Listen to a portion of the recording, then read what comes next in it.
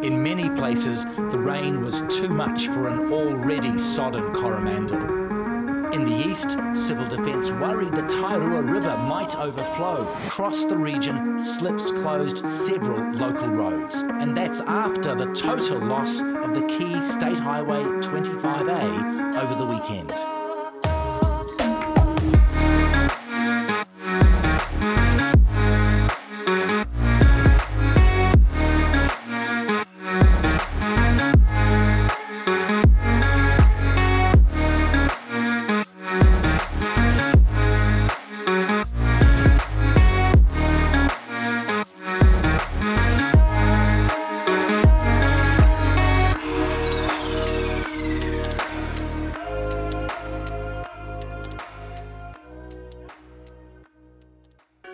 Okay, why are we here, guys?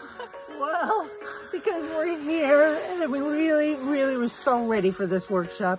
And you're not here, so we thought, well, we'll do our best to communicate our intentions, what our wishes were, what we imagined might be happening this weekend. Yeah, well, the road is still closed, and here we are at the entryway on Saturday morning, missing you all. Yeah. And just feeling like, you know, when you're in a creative process and you're about to, you know, give birth to it. Yeah, right. We're like just fully pregnant and so ready to just have the workshop with you all.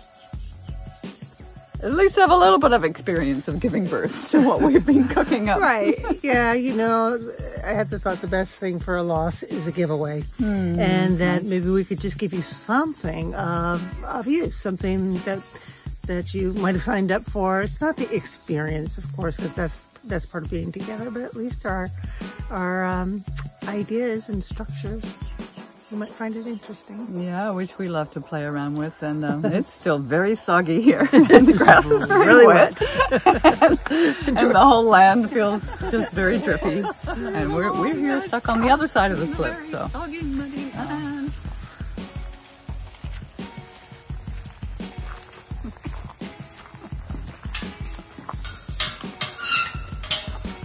Yeah, there's a horse lives in here now. You gotta close the gate. That's a magpie.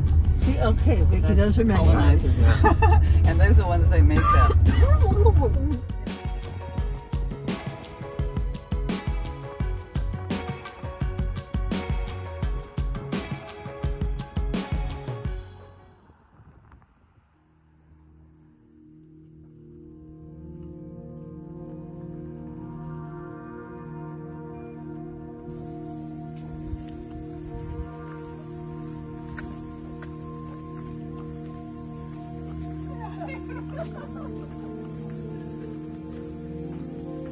Anyone in the office? Look like it. Yeah, I think he said they were taking it down.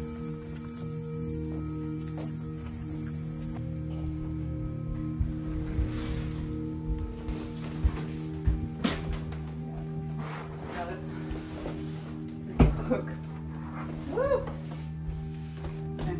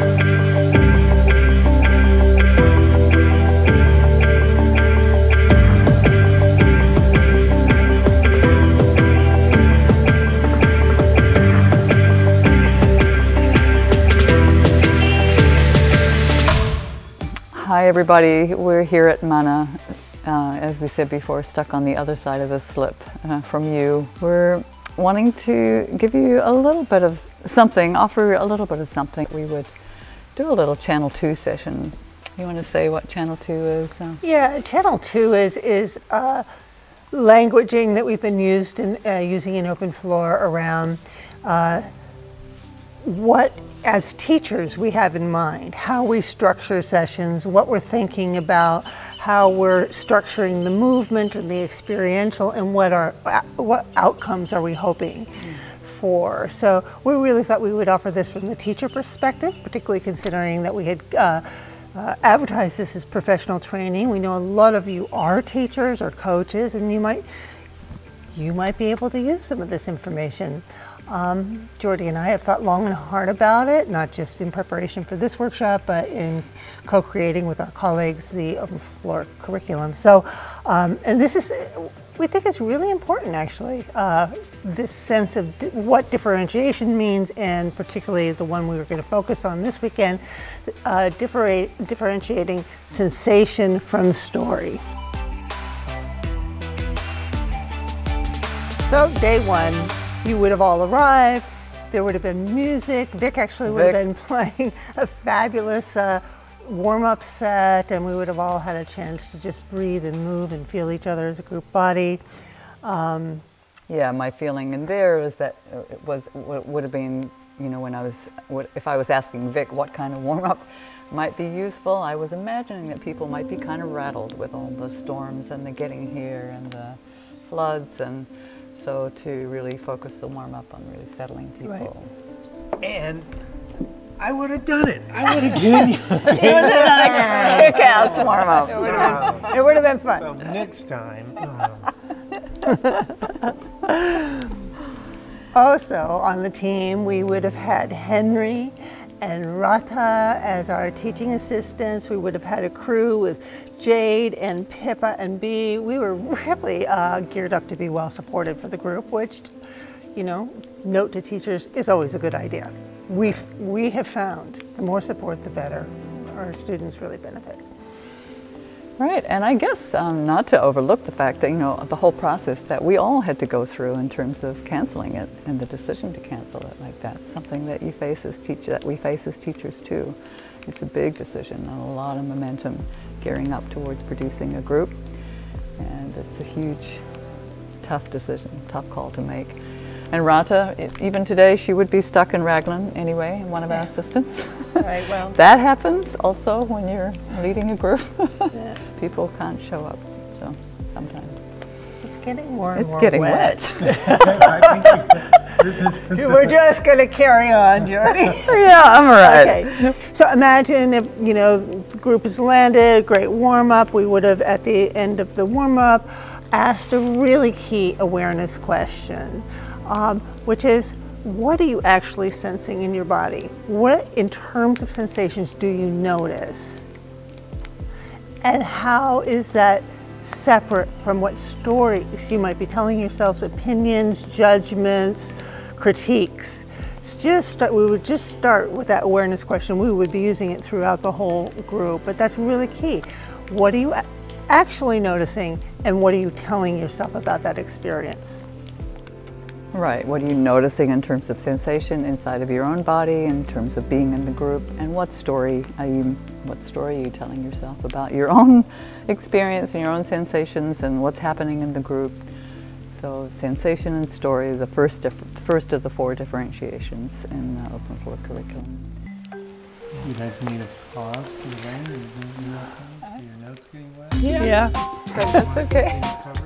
No, I'm just moving mine a little more into the dry. Yeah. Yeah, let's just keep going. Yeah.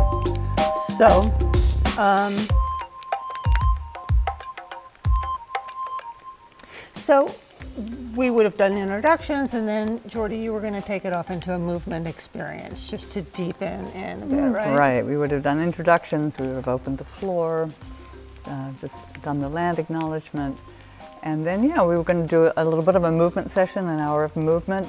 And I had chosen the core movement. We chose the core movement resource of center, figuring that we're working with differentiations and sensation and story, and that center A would be a good thing to just help us all arrive, and an anchor of midline. And so I was going to just have us be curious about the midline in the body. Where is the midline in the body? It goes from up, way up above, comes through the core of the body, comes down through the legs, down into the earth, and just explore that as movers. Be curious about it. What happens when I tune into the midline of my body and move with that for a while, and also play with going off of it. What happens when I just let myself go all over the place in my movement and can then bring myself back to the midline? So exploring that for a little while, and then exploring that with a partner also. What happens when I'm moving in connected to my midline with a partner, and they're in their midline? What happens when we go all over the place together, and how do we come back together again? So different movement experiences of midline, center, solo, and with other people. So we were going to go from partners and then into with a partner, one person being the witness, the observing self, and one person being the mover, the experiencing self. And the mover would just move, and the witness would just simply watch. What sensations are you experiencing, both as the mover, and what meaning are you making of what you're witnessing? So as the mover, just moving, what am I sensing, and what kind of meaning am I making of that? Same with the witness. What am I seeing? What am I sensing in my body, and what meaning am I making? Just a first pass, a first little touch into the topic. Mm-hmm. And then I would have handed it over to Andrea, and we would have done a little bit more. She's going to do a bit more of a download. What we're doing here, dive into the topic a little bit more. And now it's getting too wet, so we're going to go inside.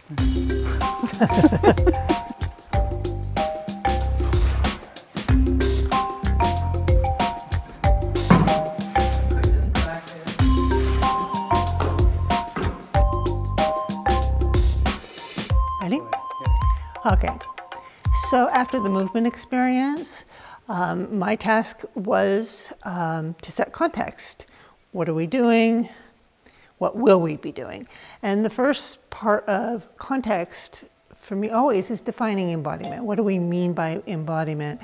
And for us in Open Floor, embodiment is a sensation, it's a process, it's a mind state, it's an experience. It's not something solid. It's always changing, and that our sense of embodiment is completely dependent on the body we happen to be living in.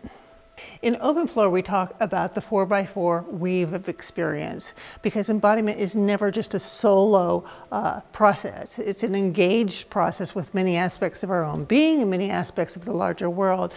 Embodiment consists of our physical sensations, our emotional body, all the ways that we sense and feel emotion, all the ways that we sense and feel what's happening in our mind, including our stories, our calculations, our space outs.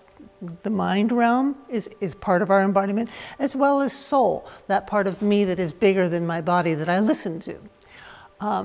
And you see we have like a cat's cradle, because all of that is in interaction to what we call the 4 relational hungers, which is my need for solitude, my hunger for solitude, my hunger for connection, my need for belonging, to be a part of the community, and my longing and hunger for spirit. That all of those are motivators for me in my body and contribute to how I experience my body. Another part of context setting that's important that we would have done is to name the filters that we as teachers are looking through, and that any of us are looking through when we're perceiving our own body and perceiving anybody else's. For example, I am a white, cisgendered, heterosexual woman from America in her 60s. Raised in a white supremacist system of culture, and that Geordie, being from New Zealand, has her own version of that, but all of us, any teacher is going to have their own version of where we've come from and what we see and what we have been trained not to see. Racialized people whose experiences we do not know. And so we feel it's important at the beginning of any group to say that, there is a good likelihood that we're going to get something wrong. I'm a big fan of Brene Brown. I really like what she says, is we're not here to be right. We're here to get it right. We're here to learn. And naming what filters, particularly being a white person in this world, is it's limiting. And to own that and recognize that is important. So that would have been a context. And to open up space for imperfection. Right. And for all of us. Yeah. To give ourselves room to get it wrong and to be messy, a little messy. Right.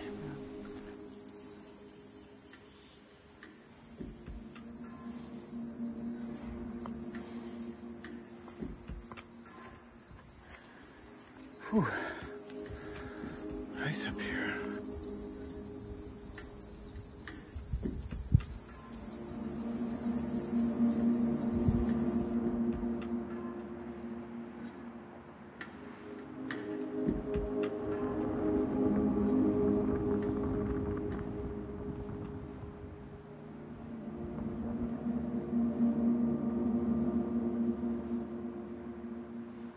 What do we mean about embodied differentiations? That in open floor curriculum, we've named 4 differentiations.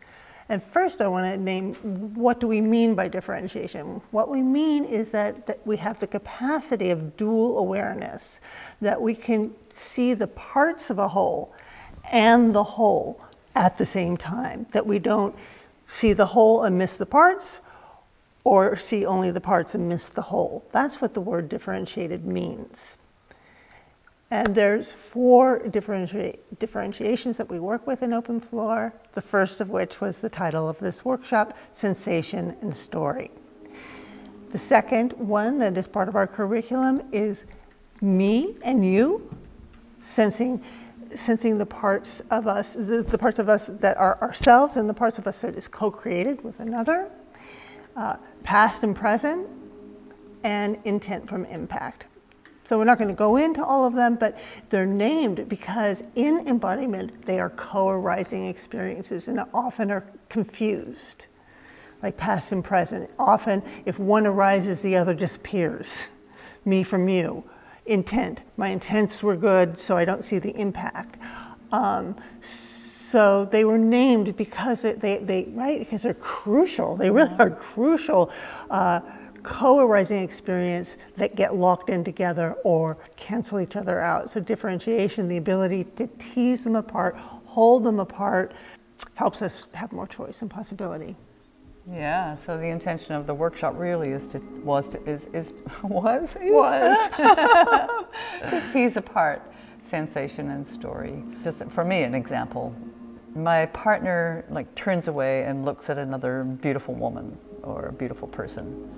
And I have the sensation of clench, and immediately I'm in the story. They're going to leave me. They're going off with that person. I'm alone. I'm broke. I'm going to die alone. I'm going to end up a bag lady. It's all over, and this relationship is all over. Sure, just like that. I have glued. Right, right. Do you have an example? Oh, well, my classic example is I have a little symptom, I might have a little heart palpitation or something, and the immediate glue to, oh, I'm going to have a heart attack, I'm going to die, that any symptom goes into the extreme, to the extreme of death or the horrendous treatments I would have to go through. Just from the slightest sensation can go to that. I'm sure you could recognize it. I think that's a common one. The other thing about sensation and story, or differentiation in general, is it's a matter of perspective. Like we talked about the color purple, right? You can see the color purple, but the color purple isn't just the color purple. It has blues and reds. And there's different colors of blues and different colors of reds that would make up a different shade of purple. So there's a lot of possibility in purple. That we don't recognize, perhaps, unless we're an artist and we're blending colors. So we're here to pull out the blue threads and the red threads and hold the purple. And, you know, be curious about all the colors purple that come up. So this is where I want to do duck rabbit. Okay. So when we were looking for postcard images, which is another part of being a teacher, your graphic design. That may be old school, but oh right, true. But Andrea found this image. Yeah, and what it is it really shows about perspective. At this angle, you see a rabbit, right? But you can also see it this way and see a duck. And it's sometimes very hard, but if you look at it both ways, you can start to see both. You can train your brain and sensations to see both duck and rabbit at the same time. But we tend to orient to one view or another. Differentiation is to be able to hold duck and rabbit and duck rabbit. Few last little details is we would have talked about what you'd be doing in this group, which is a lot of experiential, a lot of dancing, a lot of bottom-up experience, your own individual subjective experience. We would be doing theory, most of what you'll be getting right now. We would have done some sharing, interpersonal process, repeating questions. Oh, and coaching. We were really excited about that. We wanted to just really coach people on how to perceive other people's interaction so that you as a coach or a facilitator could pull out story from sensation and hold it. We find that particularly as therapists or teachers or coaches, it's a really handy skill to have. And so we would have been doing some supervision and coaching. Yeah, that was the training aspect of the workshop that we had planned, and we were going to have experience in the morning, and then in the afternoon, more coaching and sandboxing. Yeah. We would also mention confidentiality, as we do in almost every group, of getting a willing show of hands that we're, as a group, keeping personal information within the group and taking, you know, the themes and the skills and the stuff you learn. Is fine to go out, but you don't share personal information. So that would have been day one, off to bed. Still drizzling out there, birds happening. Yeah.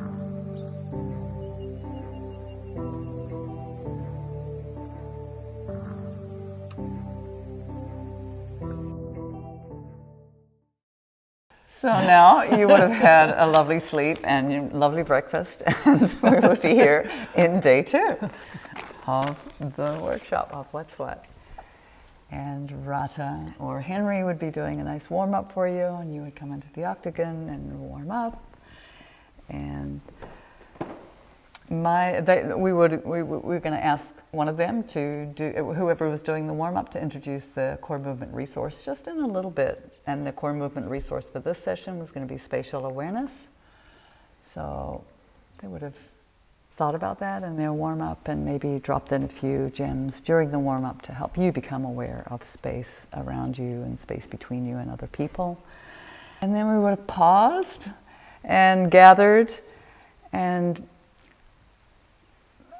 my feeling for the next little download piece with you was to just really wax lyrical about the experiencing body, our sensing bodies, how amazing they are, and all these different channels of perception that we have, and everything that's coming in, and all the different channels that we have. And we have a poster here about channels of perception. So we're sensing through our, through our 5 senses, obviously, our sense of sight. And I wanted to really open up your sense of sight to panoramic vision, our sense of hearing and panoramic hearing, opening the hearing wide, sense of taste and touch and smell. We're also sensing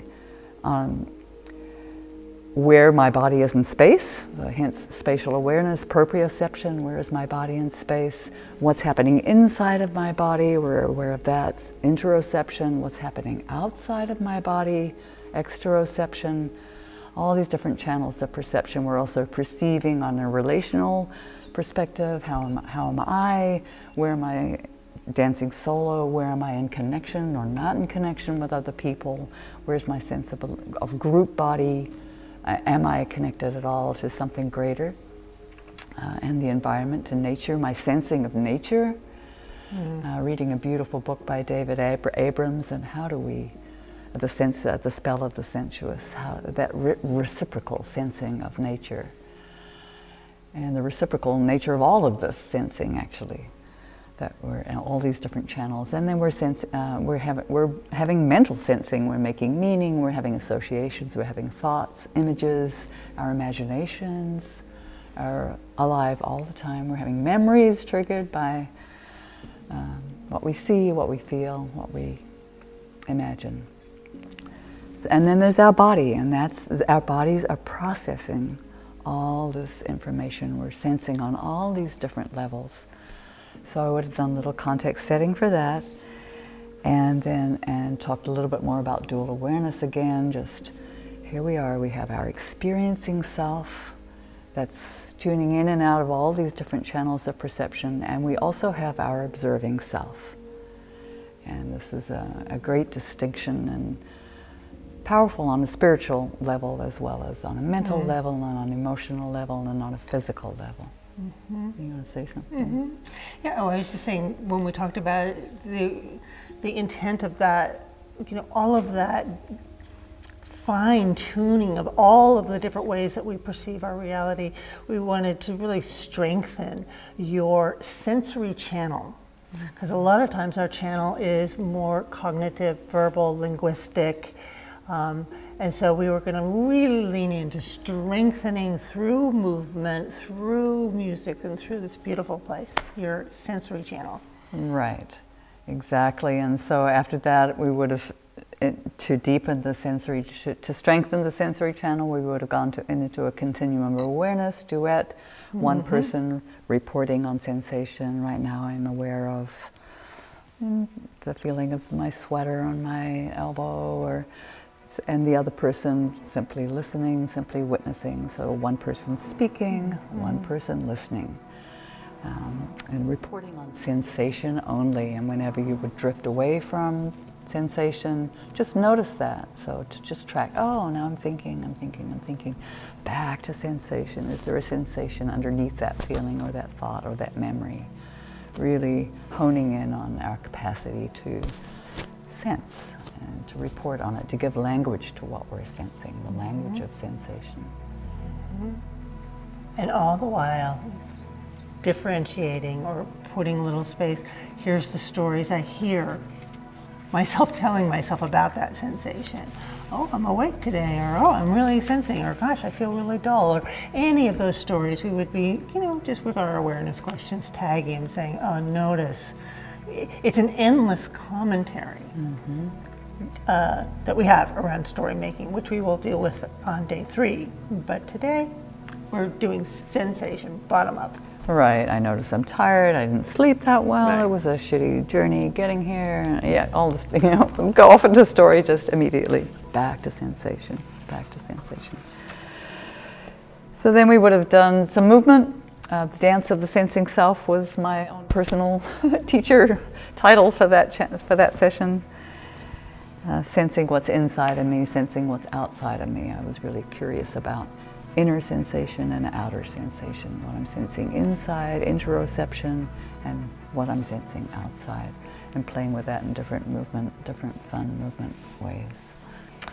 Would have been good. I love to dance. I love to do all this in movement. So we would have introduced the language of responsibility at this point also, something that we found really useful as a way to own whatever it is that we're seeing in others, before we went into a duet and started sharing what we're sensing and what we're seeing when someone else is moving. So as a setup for that, we would have talked about the language of responsibility. I see, I feel, I imagine. When I see you moving, I feel this, I imagine this, etc. How we say things really matters and really has an impact. So then we would have had a good solid movement experience where, again, you have a mover and a witness. Someone would be moving, and the witness would be really tracking. What am I sensing? What am I imagining they're sensing as I'm seeing them moving? maybe jotting down little notes. Oh, I'm seeing a lot of arm movement and a lot of sweeping and swooping movements, and just jotting down little what you're seeing in terms of movement and sensation, just so you have a little reference.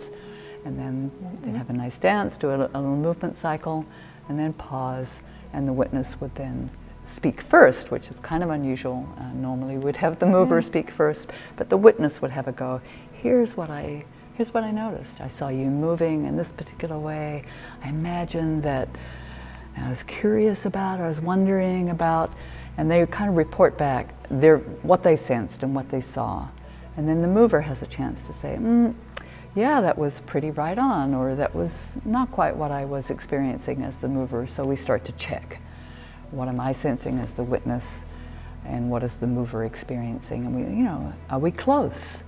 We have these beautiful mirror neurons where we pick up on each other's behavior and cues and make meaning out of that, but as a way to communicate and a way to be in connection with each other. So that and a way to language it. As a facilitator, as a coach, your sensory experience of what's happening is important. And a lot of us don't trust it. We don't trust what we're actually feeling. So this was our way of kind of building, again, your confidence and your muscle in your sensory experience, your sensory information that you're picking up as a tool in your facilitating and your teaching. And with some feedback, we can build confidence. We start to see, well.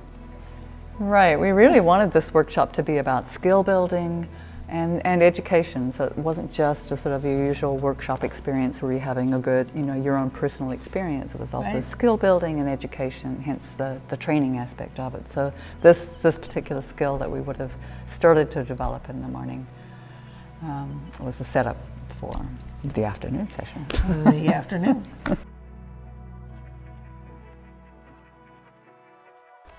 Now you would have had lunch, you would have had a little break, come on back.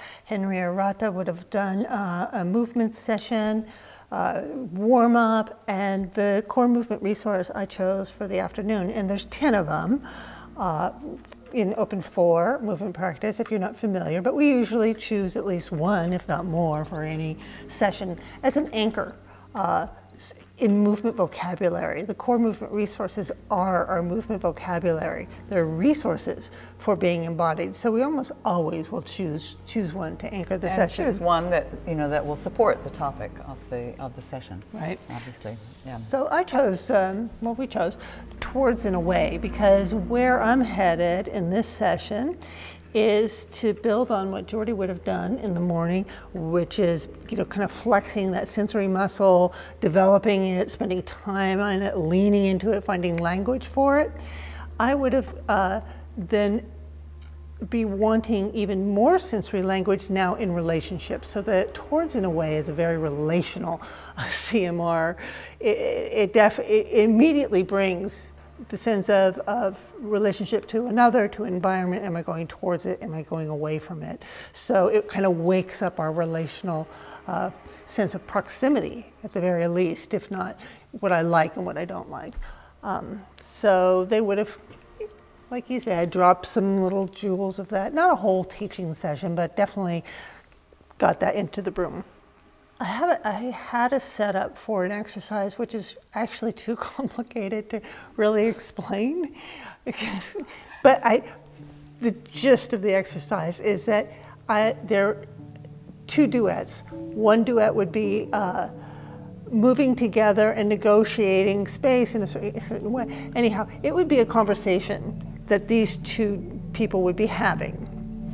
And then the other 2 people, one would be a coach. Well, you'd both be coaches, but one would be primary, the other support. And so the first part of the exercise would be, the moving duet would be without words, moving, negotiating the whole situation that I set up. And the coach would, same as in the morning, feeling, what am I noticing in my body about what's happening between these 2 people? What am I, really try to get the sensory or the story away and just tracking the sensory. What am I noticing? What am I feeling? What might I be able to add from the sensory channel that would elucidate or clarify what's happening in the couple. And then pause, I would have the moving duet start to add words to what it is they're negotiating. And this time the other witnessing or facilitating coach would be primary. And with words, it's even harder to lean into the sensory channel, because now what we have is content. We have story, which is very captivating to our minds. Particularly when it's a negotiation. We want to know how it's going and what's right and who's motivated by what. And so we thought, we would have that situation in the duet, and the coach still leans into sensory language. Lots of content, lots of story, but I'm going to lean into sensory language. I'm going to use with the language of responsibility, offer it back to the movers along the lines of, I was seeing your body crouch down and turn away and squeeze. And then I saw you start to reach after her, and then I saw you turn away, and I saw that several times. Right? There's a lot of story in there, but we wanted, again, to really coach you to have a bottom-up sensory language for what we're seeing and what we're experiencing.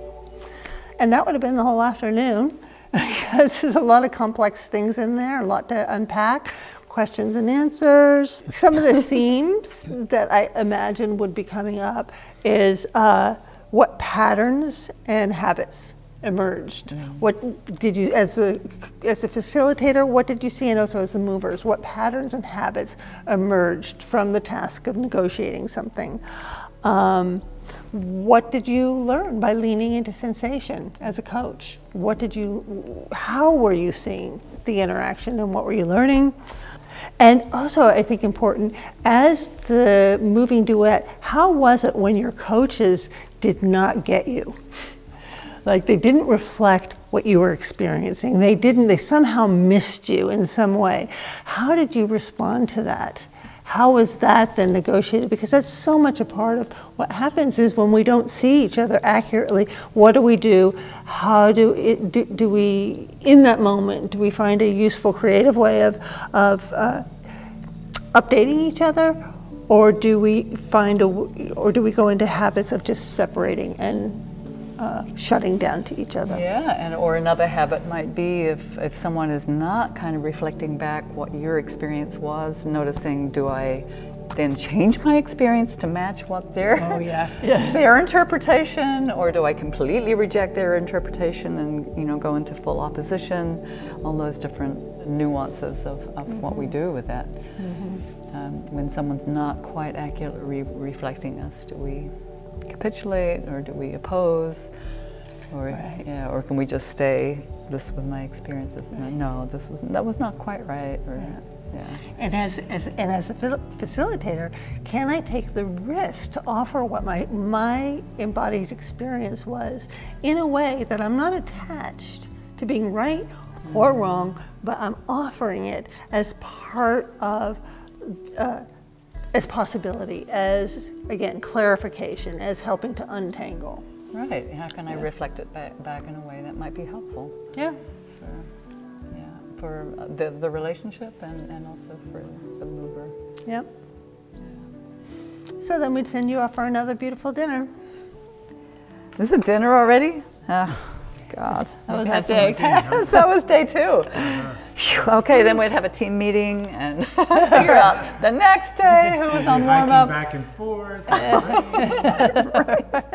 They'd be dancing on the deck. Right, there could be all sorts of evening activities. Maybe Henry lights a fire up in the fire circle. All right, and we would be able to sit at dinner and get to know you and just have just that intimacy that we really enjoy as teachers. And if you're a teacher, you well know what we mean, how sweet it is to get to know your students. Go for a walk in nature. Words, we miss you. In other words, we miss you. Day 3. Ta-da! Sunday already. It's going fast. It's going so fast. Flying by. Okay. All right. Andrea's on morning session. Yeah. Warm up. core movement resources. Yeah, the core great warm-up. It would have been so fabulous. And the core movement resource would be ground. I chose ground because for the theme of the whole day is approaching the sensation story from story angle. Yesterday was sensation, now it's story. So ground is a great place, right? If stories originate in the head, ground helps us hold the whole of us. Good medicine for exploring story. Exactly. I might reiterate again that our stories are culturally conditioned, personally conditioned on so many levels. And that sometimes our stories, we just can't help but reiterate what we've already known. I mean, that's how the brain works. The brain is an anticipatory organ. So it anticipates what it's seeing and it brings all its files of what it's known. That's how we make meaning. There's more to it, but that's the basic function. I'm not going to go into each of these exercises. Right. Yeah. So then I had three or four, depending on how the time went. I always have more to do than I can get to. I would have done practices around embodied mind, being able to track the pacing of mind, the texture of mind, tempo, starting to allow my experiencing self to feel the quality of my mind states, how different stories I tell myself, different stories that I take on change my physical being. So I had a bunch of different experiential exercises that we often do in open floor and embodied cognition, embodied mind work. And ways to mess that up too, ways that, like Geordie could have a story based on my movements. She could have the story of me, or I could have the story and then watch the movement of that story over there. So we get a little, it's kind of pulling it apart. So we're a little less attached to our own stories. And that, again, that glue, this story goes with this feeling. Right, so what, you could give me a story and then I could match it with I could movement, make up some, Or you could express something without words, right, with gesture. And I would make up the story of what that is. And again, it's amazing, actually, how accurate we can be because of that sensory bond we have with other humans.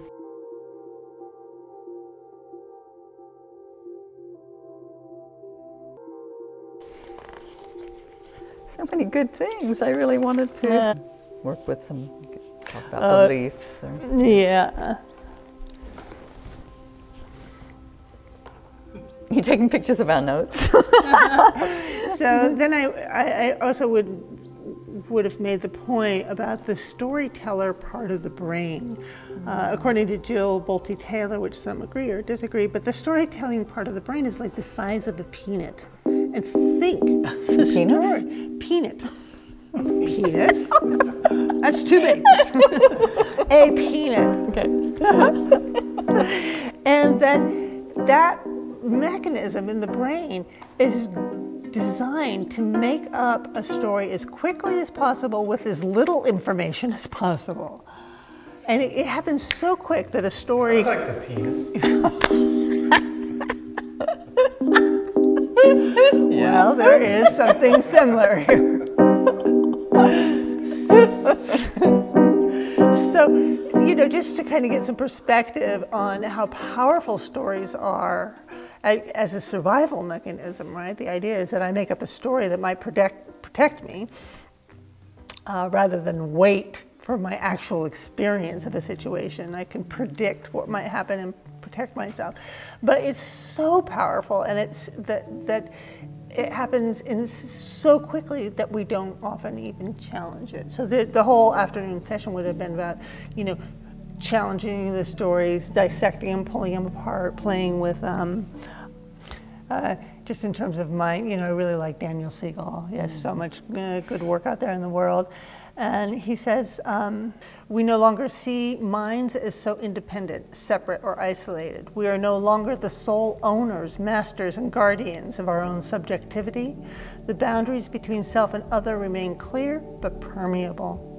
In fact, a differentiated self is a condition of intersubjectivity.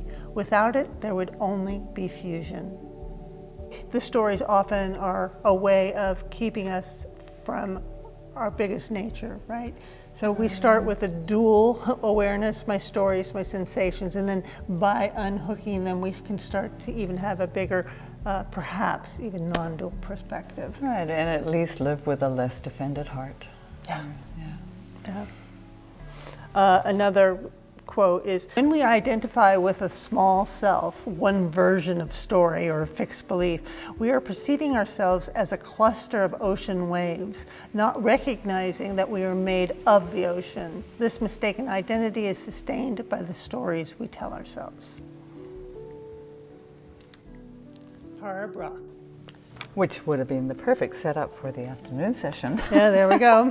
In the afternoon session on Sunday, my plan was to work with the core movement resource of dissolve, and the topic was finding ways to practice dissolving a knot, like a place where we were overly coupled, but in terms of sensation and story, where there was just, it was glommed on, and how could we use the movement, like practice in our bodies, how do we dissolve tight places or core beliefs or sensations.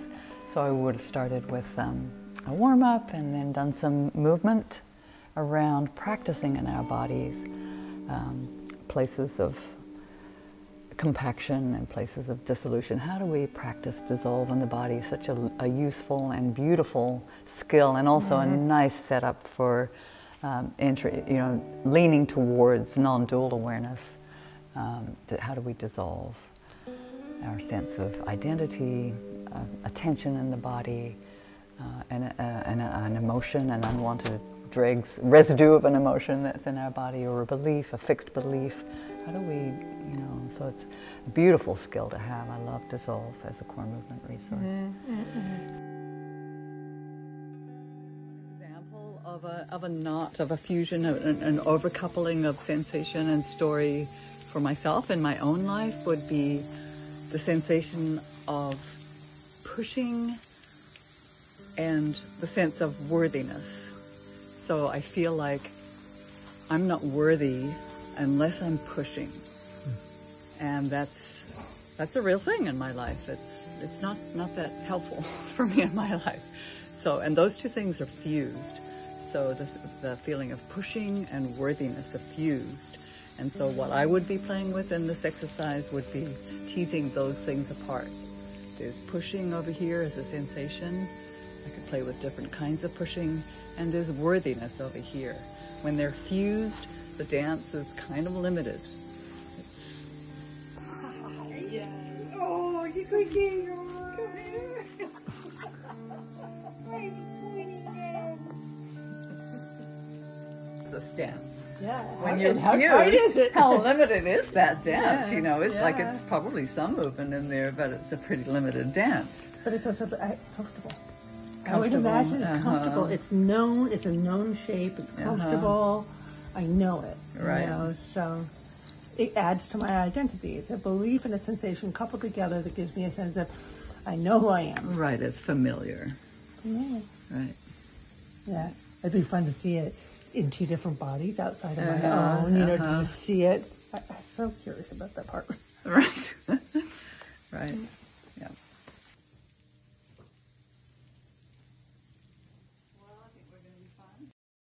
So we would have played with that in movement, and then we had lots of conversations about how we were going to do this next score, and was so curious to see how it was going to unfold, because we really didn't know. Oh, we practiced a lot. Yeah. But the idea was to start as a fusion, like to have one person. Well, you'd be in a trio. You'd be in a trio, right? So one person would be holding the sensation of the knot, and one person would be holding the story of the knot. and those two people would be put together in a shape, Right.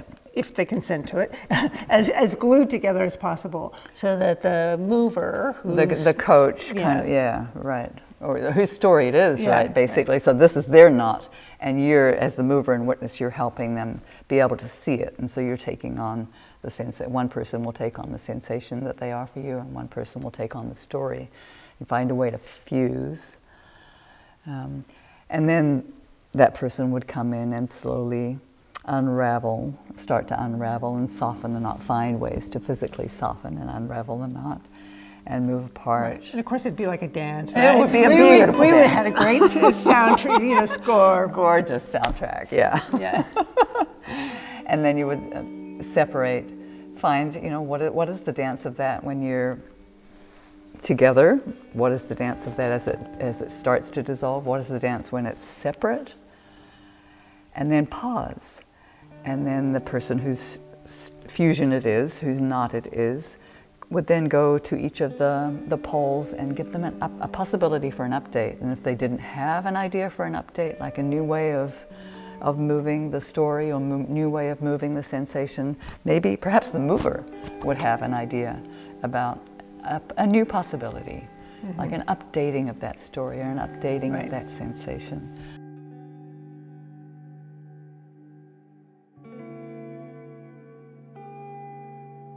Right, it's like we so many different stories and sensations get locked into place in our body, often fixed and unconscious, and they become just part of our implicit memory of how the world is. So updating is such a huge part of our growth and development, both for our emotional intelligence and for our spiritual development. And growing into our own maturity, so we're not constantly just recycling imprints that we have gotten earlier in our life, not to mention all of the traumatic imprints we might have. And is this old imprint, is it true? Is it kind? Is it necessary? Is there a new possibility here? So really teasing apart in this practice of teasing apart the different parts of the differentiation. We're opening ourselves and softening. Somewhere it's like, oh, maybe there's a different way to be with this, in this situation, and to be in the world.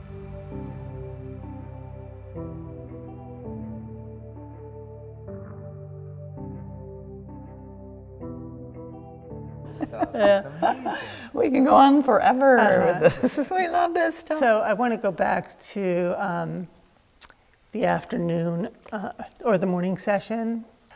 Ground.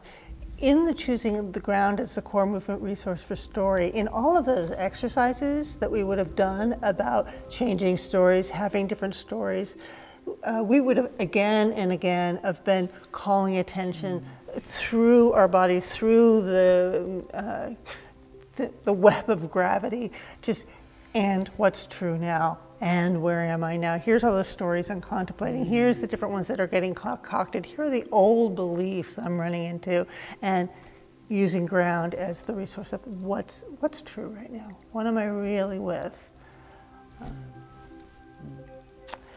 So, Right. Here we go. Day 4. This is the end. It's just a morning session. All right, half day. Half day. So with a half day, it's always about, offering up some way to help the group integrate whatever they have been with, and provide a good enough ending for themselves and for the group. So it's kind of hard to talk about it because it didn't happen. You weren't here, so we don't know exactly. We would have really been watching you or us as to what are the loose ends, what are the threads, what were some of the themes that came up, what were some of the challenges that came up, and we would be addressing those and making sense of those. And if not making sense, at least making room for that in our bodies so that we're not going overly jam-packed or with stuff that we can't digest. So the idea for the morning session was just to arrive and get there and do a little unpacking, like Andrea was just talking about, address some of those issues, and then go into an open circle. I give you a lot of time to move, and we were going to ask Vic to do an open circle, one of his specialities, one of his special medicine. And we would have been asking for music also that has a lot of texture, because the mind often has very different textures than the body, and we would in that open circle, we would have been wanting to coax out just the beautiful complexity of us in that web of the 4x4, in the middle of all those perceptions, sensory perceptions. I think we also talked about, I don't know if we would get there, but leaning into big mind. We've been looking a lot at conditioned mind, you know, our habits, our preferences, you know, what's predictable about us. That would have been one of the repeating questions I would have probably done, is what's predictable about you? So that's, you know, we've been articulating a lot of our stories, of course, do come from a conditioned mind, and in unpacking those and bringing more movement, there's more possibility to lean into and experience ourselves as big mind, pure presence. Yeah, on the previous afternoon, at the end of the dissolving of the knot, we were definitely hoping to start to lean into big mind and a sense of non-dual awareness, a more unified field of awareness, and start leaning into that. And you know, in terms of the river of the course of a workshop, you know, we have the opening, and then you have those 2 days, which is where most of the content and the experience and the deep dive happens. And then in the last session, we're bringing you back up to prepare you to get back out into the world, to integrate, to digest, and make that transition back out into the world with a sense of. And as always, marking for yourself that which had meaning, that might, you know, what was a teaching that you liked, what was more complicated, what might you chew on. What might you take back into your coaching, into your, if you're a therapist or a teacher or a coach, what do you want to just anchor and mark that you might want to include or in your personal life or your professional life? An opportunity to mark that. And we would have thanked all the support that we've all had to be together. We would have thanked certainly our teaching team, the crew, the cooks, Mana, the road workers that would have cleared the road if we were together, all of our families at home that did some of the hard work so that some members of the family could be here with us, and in retreat, which is such a privilege and a luxury. We know that, and we know that that doesn't happen without somebody else putting in some tough work. So we would have been acknowledging all those things, acknowledging our teachers, acknowledging each other. Thanks for a great workshop, Geordie. If only it had happened. If only it had happened, it would have been really great. So hopefully you'll get something out of all of any of that, all or any of that, and we offer it to you freely. Use what you can. Use what works.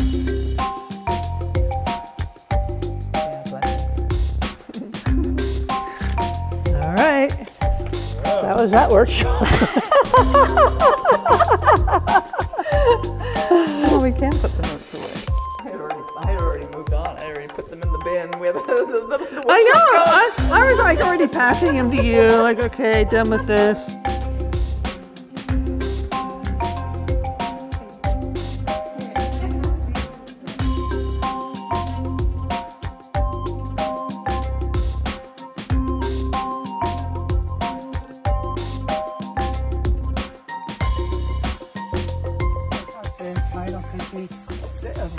What wasn't?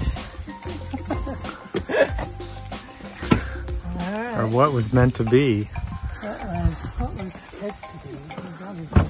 What we hope for is not always what we get, is it?